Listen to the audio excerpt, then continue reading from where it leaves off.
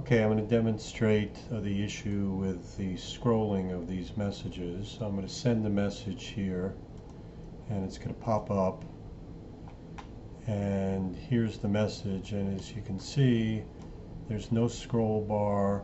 I'm in the middle of this message. I can't scroll up or down. And the other thing to show you is that where I sent the message, it's frozen like this. I have to refresh the page to get this off. If I do refresh the page here, okay, I'm back over here, and then I see this. Where do I go to? So this has popped up, and I see this is showing me a history of my notifications, which is great.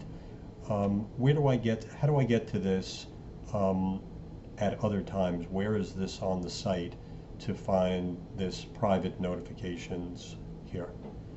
Okay. Thanks for looking at this, George.